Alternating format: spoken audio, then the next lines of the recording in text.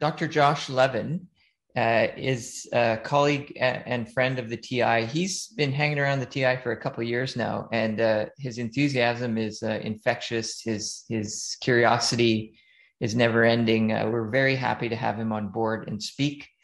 Today, he's going to be talking about exercise prescriptions. Josh Levin is a family doctor in Victoria with a lifestyle-focused practice where he helps patients make positive changes in their lives through healthy habits. He graduated from McGill in 2012 and obtained his lifestyle medicine diploma from the American College of Lifestyle Medicine in 2019. He's passionate about using medical tests and treatments wisely so that he can practice the art of medicine in a way that is both sustainable and effective in the long term for his patients and himself. When he is not cycling to and from the clinic, he trains and competes as a master's weightlifter. He practices mindfulness and enjoys the occasional artisanal donut. And I'm sure you'll appreciate his passion for this subject. And Josh, we're really looking forward to your presentation. And with that, I'll turn it over to you. Thanks for that very generous introduction, Aaron. I'm really happy to be here, and I feel very privileged to be a part of the conference. So thanks for taking the time to listen to this talk. And it's a topic that I'm very passionate about. It's a couple of my favorite things. So weightlifting, and my editor-in-chief, Agnes, who is just demonstrating her yoga skills here. All right, so today's objectives. First of all, I want to give some background and context, talk a little bit about why I think we should be prescribing exercise. And then I would just want to do a brief overview of the evidence for prescribing physical activity, what I found to be out there, and then talk a little bit about prescribing exercise in a way that I think works best in a clinical setting. And then finally, just a few words about my own experience doing this in my practice, and some common barriers that come up, and hopefully some suggestions how to overcome those barriers. So why should we be prescribing exercise as doctors and pharmacists and providers? Well, Jane Thornton, who's sort of the guru of exercise prescriptions out of Western University, basically says we're in an epidemic of inactivity. So about 80% of Canadians don't meet the current physical activity guidelines. And the WHO ranks physical inactivity as the fourth leading risk factor for mortality worldwide. Exercise has demonstrated benefits for at least 30 different chronic diseases. And Jamie confirmed that in one of his slides, certainly for cardiovascular disease, but for many more. And the Swedish National Institute of Preventative Health has created a great text documenting the evidence for exercise as a treatment and management strategy for several chronic diseases. I'll leave a link to that at the end of the talk. But for example, exercise can reduce admissions, drug costs, and medical appointments due to mental illness. The WHO actually explicitly recommends that physicians prescribe exercise in their global action plan on physical activity. They also recommend that we need to revamp medical education to help teach medical students and residents about prescribing exercise and the potential benefits. Even the Canadian Medical Association says physicians can reiterate the medical importance of physical activity by reinforcing this message during each office visit and writing a recommendation on a prescription pad. And our very own Doctors of BC here even offers us a template for prescribing exercise on their website. And again, I can offer some links to that at the end of the talk as well, if you're interested. So this is briefly a look at the Canadian Society for Exercise Physiology exercise guidelines. They call them movement guidelines. You see 4 age categories here, but basically this is where you'll find your recommendation to get 150 minutes of moderate to vigorous intensity physical activity every week. Each age category has a few subtle differences on that. But I think, but if you take a look at that document, it'll give you everything you need to know about our current guidelines, which, by the way, are quite have really set the standard worldwide for exercise guidelines, which is yay for Canada. So what about the evidence for prescribing exercise? So I sort of did my own kind of traditional search, looking to figure out in primary care patients, do interventions to promote physical activity compared to either no intervention or some other type of active intervention increase physical activity levels, cardiorespiratory fitness levels, or other clinically relevant outcomes or even patient relevant outcomes. I was also interested in whether there were any adverse events associated with prescribing exercise. And I was only focused on systematic reviews. So what I found was 11 systematic reviews that fairly reasonably answered my question. I focused in on 6 of those that had pooled meta-analyses. Those meta-analyses comprised of at least 64 different clinical trials, all ranging from about 2 to 12 months. There were a small handful that went beyond that to about 2 years. And there were some common features that I noted in all of these studies. So for one, there was a huge diversity in the interventions that they considered to be promoting exercise in clinical practice. Anything from brief counseling lasting 3 minutes to, I would call it brief advice, to extended counseling periods involving multiple appointments with different healthcare professionals, all kinds of materials that were dispersed, from written materials to videos, to pedometers, even in some studies, or various devices to measure physical activity. So there was a whole lot of things, and sometimes these were combined in different sort of ways to create unique interventions. And they were compared to various unique interventions as well. Sometimes there was no comparator, but sometimes there were multiple comparators in one study, trying to assess, I suppose, which components of an intervention were most effective. There were some common outcomes in these trials. So the vast majority looked at physical activity levels and cardiorespiratory fitness levels. Other outcomes that were seen much less commonly were things like clinical outcomes like BMI, blood pressure, lipids. Several studies looked at quality of life or mental health outcomes, and a few reported on adverse events. So basically, what I sort of gleaned from all of this is that of these 6 systematic reviews of meta-analyses, we see approximately 5 gave pretty positive, showed a positive effect of prescribing exercise on physical activity levels. Only 1 that did not. But I think what we want to know, based on that, on the fact that there were so many different interventions, is what actually worked. What were the components of these interventions that were useful?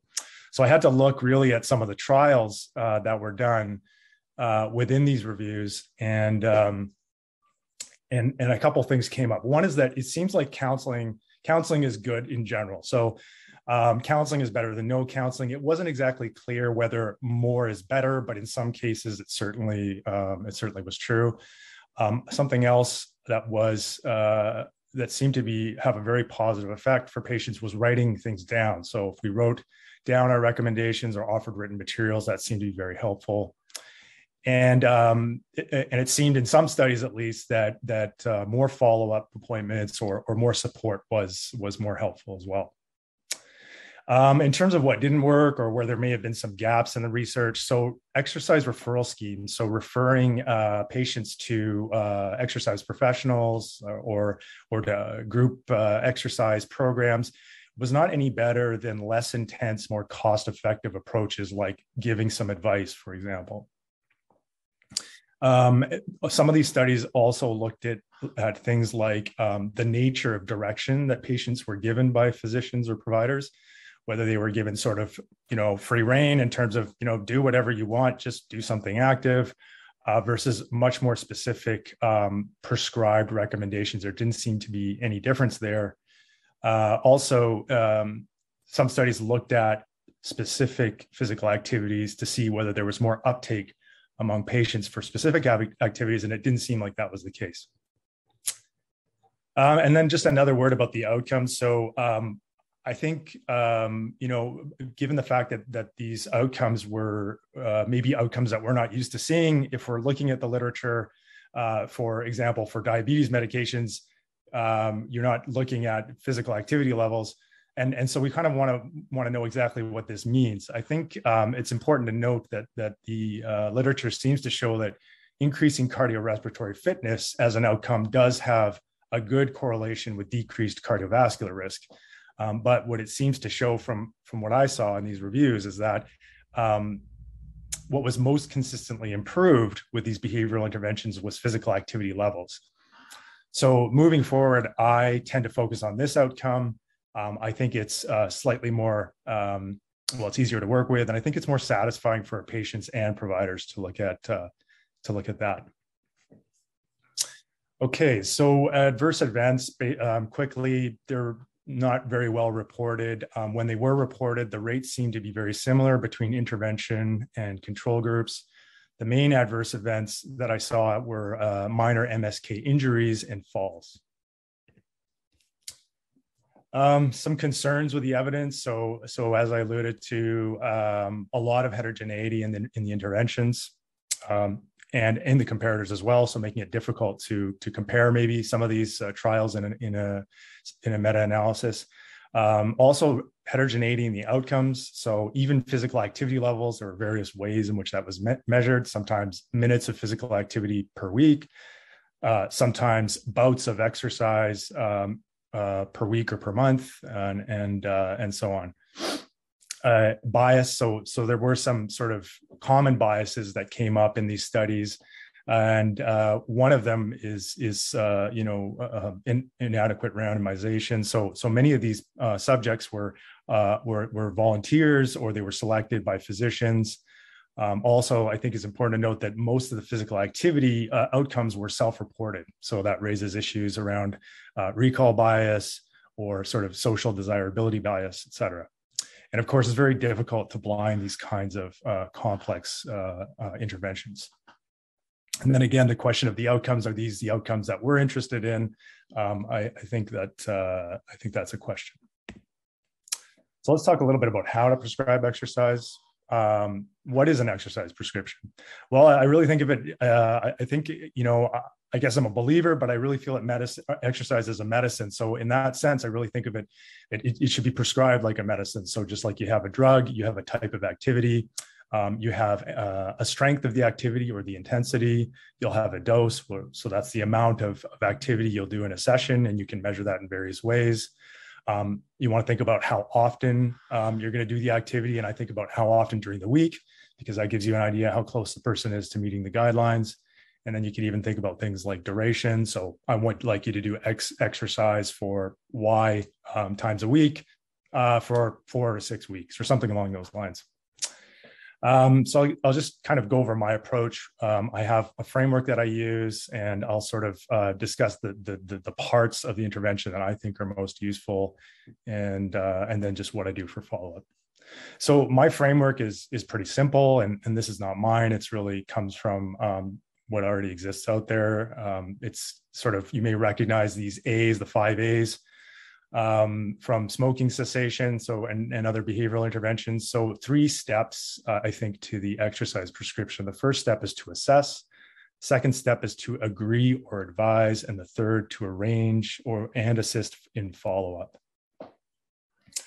So what exactly are we assessing in the first step of writing the prescription? So the first thing is we want to assess the patient's current physical activity levels. So we'll do that using this validated tool called the Physical Activity Vital Signs. Very simple. It's 2 questions. On average, how many days per week do you engage in moderate to strenuous exercise, like a brisk walk? Second question, on average, how many minutes do you engage in exercise at this level? And that will give you the number of minutes of moderate to vigorous physical activity per week. And that kind of gives you an idea of where the patient is on their way to their 150 or whatever their goal is. Secondly, you want to do a little bit of an assessment of their motivation. Is this person ready to even start exercising? Obviously, that will change the direction of an interaction with a patient. I've got a couple of questions here that are sort of suggestions. Do you feel that being physically active might benefit your health? Are you interested in being more physically active, et cetera? And three, we do want to do some sort of a safety assessment. And there are detailed guidelines, screening guidelines put out by the American College of Sports Medicine. And I'll have a picture on the next slide of their algorithm. But that's not, you don't have to, I would say you don't have to use that. There are other tools. There's the Physical Activity Readiness Questionnaire. This is what's used by exercise professionals and trainers. And you probably fill one out if you've ever got a membership to a gym. Or you could simply do a good medical history screening for pertinent medical conditions and medications. So there's a picture of what the American College of Sports Medicine recommends for health screening, and this is really actually this is the target audience here is not just health providers or primary caregivers or doctors, but exercise professionals like kinesiologists and trainers. I think. Practically speaking, in a clinic, what you're really looking for are signs and symptoms of cardiovascular disease, renal disease, and metabolic disease. And that's sort of what's recommended by the guidelines. I myself focus primarily on cardiovascular disease. And I think, really just asking this person, do they get symptomatic if they go up a flight of stairs, any chest pain or lightheadedness or any concerning symptoms? And if they do, then you want to think about getting them referred to a cardiologist or getting a treadmill test. This slide has got a sample of what basically this is a template that I've created for a clinical visit dedicated to exercise counseling. And it's sort of got the three elements of the assessment here. So the physical activity vital signs at the top. In the middle is sort of my safety assessment. Some general questions about the patient's limitations, what illnesses or injuries are sort of issues for them currently, and then sort of really focusing in on the cardiac history. And then finally, just a few questions about motivation. Figure out what the patient wants. The second step is the most important step, I think, and this is where we really sort of get to kind of turn on our shared decision making, or put our shared decision making kind of hats on, and really start working with the patient to get them to speak up and talk about what would they like to do. What do they most see themselves doing? And I get them to think in immediate future terms, like next week. There's two options here. If you want to if you don't have a lot of time, I would say just advise the patient. Seems like in the literature, just a couple of words about aiming for the 150 minutes a week seems to be effective. If you want to get into a real sort of individualized exercise prescription, then you sort of could use this SMART Fit framework, which is what I use. The SMART part is really just, I think, just a guideline to give some good, solid goals, and that will help the patient feel confident that what they're doing is going to be sort of doable. And then the FIT, the FITT, that component is getting to the prescription of the exercise itself. So frequency, how often in the week, intensity of the exercise, at the time they're going to spend doing it, and the type of exercise. And that's really sort of the core of the exercise prescription. Once you've nailed those down with the patient and you both agree on that, you want to write it down.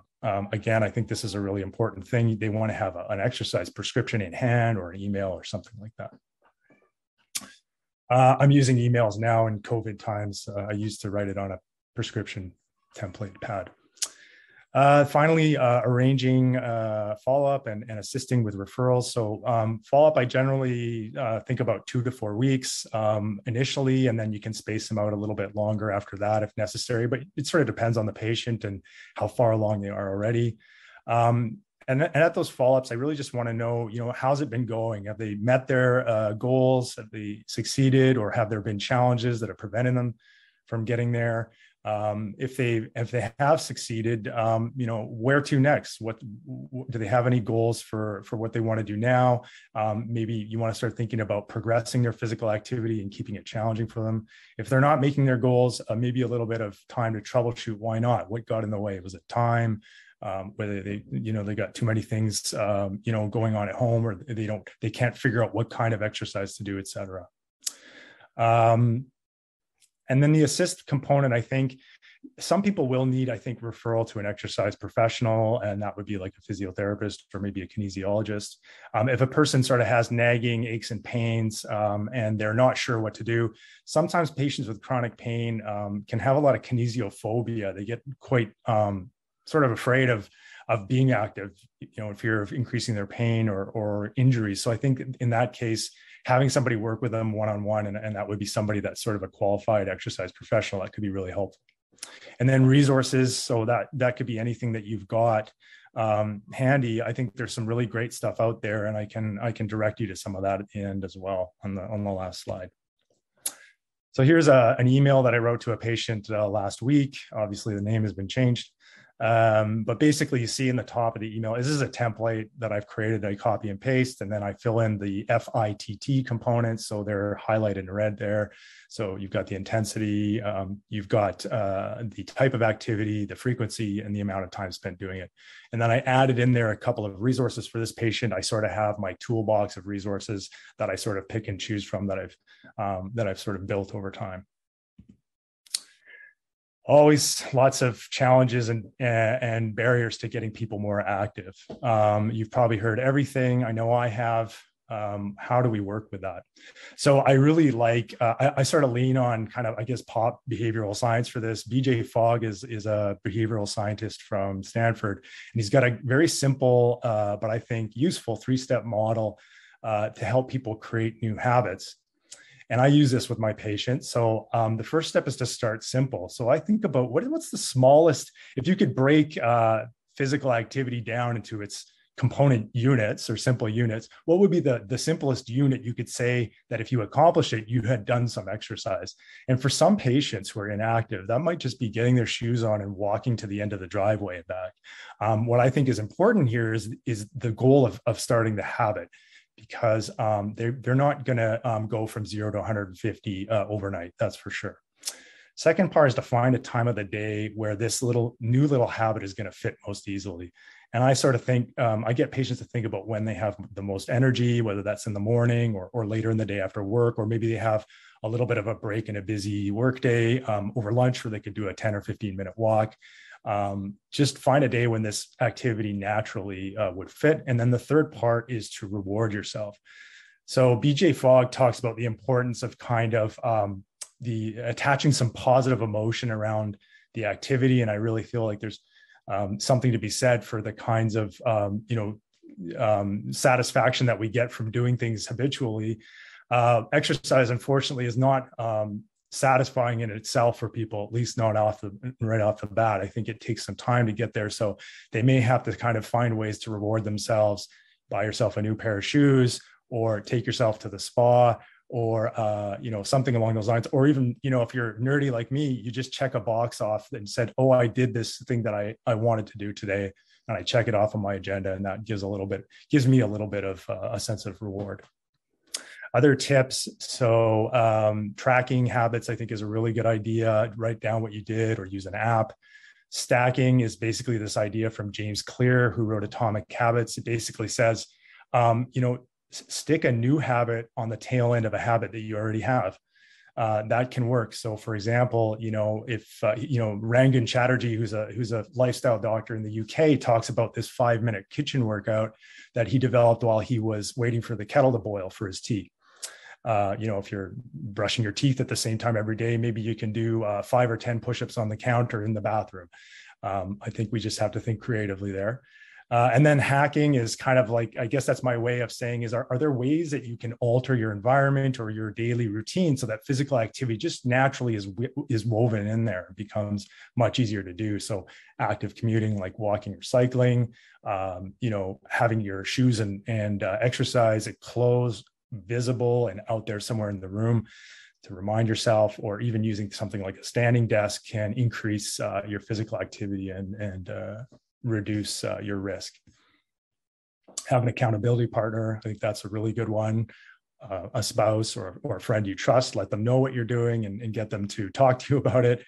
And then finally, I think for us, I think it's really important that we walk the walk, so to speak. So, if you bike to work, put your bike helmet in the office, or wear your running shoes, or even have a yoga mat in the corner. I think there is some evidence to suggest that doctors who are more active have more success in changing the behavior of their patients. So go ahead and do it. All right, so here's a list of some of my top resources, and those should be available in the slides. And yeah, I'm happy to take any questions, and that's my email there if you like. I will stop sharing. Great. Josh, that was fantastic. Your passion for this subject really comes through, and I really love the end part where you just gave us practical suggestions on what's worked for you and what hasn't. In particular, I really appreciate the idea of stacking. And that fellow making tea, I often just stand at the counter waiting for my coffee to prep in the mocha pot. And I'm thinking I could do 5 squats or 10 squats in that time. So it's a brilliant idea. If you're ready, I'm going to go through the questions. We have some interesting ones. Great. So the first one, I asked this question of Dr. Falk. Are there head-to-head trials of exercise therapy for disease outcomes versus drug treatments for common diseases like diabetes, cardiovascular disease? If not, why not? Yeah, that is a good question. So I'm not aware of any head-to-head trials comparing exercise to drugs. Of course, there's a pretty well-known network meta-analysis, and I even remember the author's name. It's NACI, N-A-C-I. I don't remember the journal, but that's one that's often quoted in the literature and looks at physical activity compared to, I believe it's various drugs for hypertension, and looking at the outcomes of systolic and diastolic pressure. But again, that was an indirect comparison. So I'm not aware of any direct comparisons in the literature. Okay.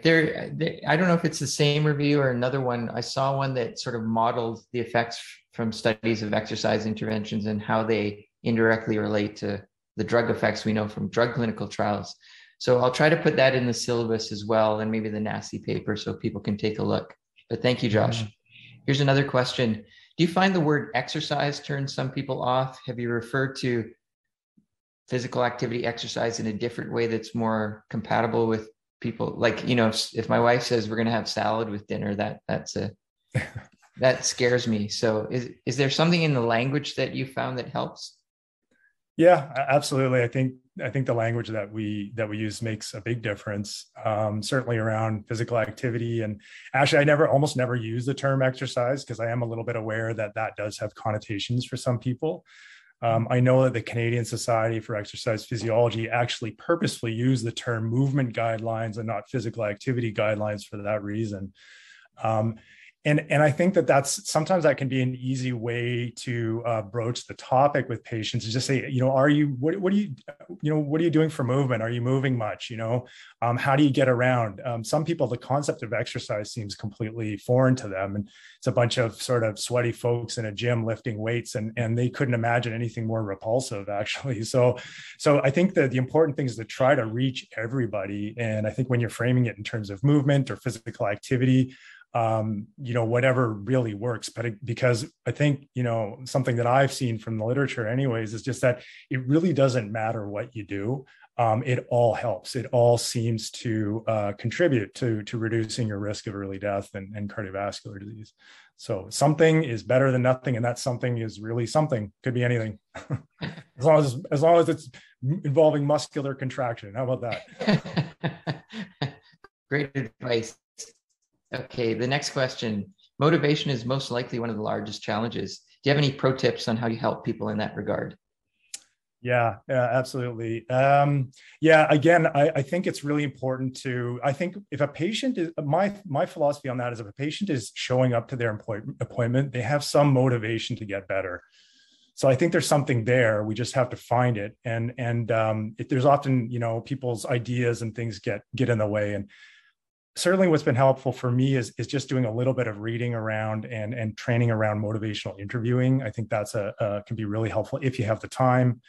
Otherwise, I think, again, coming back to these simple ideas by BJ Fogg and James Clear, those are really useful. So shrink it down really small. I think if you tell somebody, listen, if you go out for, if you go out outside and walk around your block, or even just to the end of the street and back, that I still count that as physical activity. And if you can encourage them to do that on a regular basis, it sort of builds a sense of kind of self-efficacy that I think it's a learned behavior, and they tend to start to get more motivated once they've started to do those small things. So I guess it's really just start small. Something is better than nothing. And and if you get a chance to do anything on motivation interviewing, I think that can be really helpful. Great, thank you. The next question: any type of exercise is of benefit. Wondering if there's consideration about gender or cultural references to exercise activity that you have used in your approach when prescribing exercise. So one of the reviews was a Cochrane review that looked at whether, speaking to gender, whether men or women were more likely to respond to interventions to promote physical activity. It didn't seem like there was a whole lot of difference. I believe one study showed that more intensive counseling sessions seem to be more effective for women, but I don't really discriminate, I guess, in my clinic. I think, again, I really leave it up to the patient. I think about I think one of the questions I do ask that sometimes is helpful is I ask them, can you remember a time when you were regularly active or when you were enjoying being physically active? And they may have to go back in time to think of something, but they can often come up with, I like to ride horses, or I like team sports, or I liked walking out in nature. Those start to give you some clues as to what they might be able to get going on, today or tomorrow. So I think it's really individual, and there's stereotypes. I'm sure there's women who play contact sports, and there's men who like gymnastics and dancing. So I don't think it matters. Okay, good advice. Any value to embedding kinesiologists in primary care settings to work collaboratively with people like you? I think there is. I mean, obviously there's the big issue is billing and things like that. But I think what kinesiologists can bring is sort of this, one thing they can bring is a way to assess patients, like a functional assessment. And I've often thought about, is there a good way to sort of do a functional assessment? There are some tools out there to do these kinds of assessments yourself in the clinic. They're very brief. I don't know what the evidence is for them, but a kinesiologist might be able to do something a little bit more in depth. So I think that that's a useful thing. And then again, this idea that an exercise professional who can work one-on-one with a patient can really kind of coach them through some of those sticking points, those mental barriers they might have around movement that, like chronic pain or fatigue and things like that. So I think there's certainly is a role for them if they can be integrated in some way with the billing process. Okay. And we have 1 minute, so I'll give you one last question. Sure. You have to act fast. How do you convince the working poor to put exercises into the priorities of their lives? Sorry, the working poor. Yeah. That's, I think so that I think that has to happen on multiple levels. I think, as, on a social level, we have to advocate for, having, gyms and places like this, offer either subsidized memberships or have sliding scales for low income. I think that as providers, we have to be aware of that as a barrier for people and think about, and even on a bigger scale, we need to make the environment more conducive to things like commuting and walking and things like that. On an individual level, again, I think it's maybe finding ways of weaving it into your day. You don't need equipment to exercise. I usually tell people, if you want to get a piece of equipment, get a resistance band, maybe a mat. So I don't think I think we can work around barriers. We just have to be a little bit creative and maybe work with patients on that one. Great. And not a question for you, but a comment. I didn't know HealthLink BC has exercise professionals accessible by dialing 811, and that's Monday to Friday. So that's a great resource that I didn't know. Josh, thank you so much. We're so happy to have you a part of the TI and finally present at one of our big events, and we'll definitely have you back. So enjoy the break, and hopefully you can stay around for the rest of the day. Absolutely. Yeah, thanks so much. All right.